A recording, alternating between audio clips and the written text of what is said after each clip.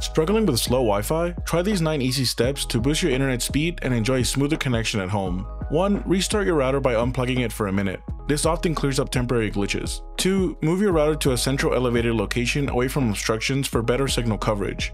3. Reduce network congestion by limiting the number of connected devices or scheduling heavy internet activities during off-peak times.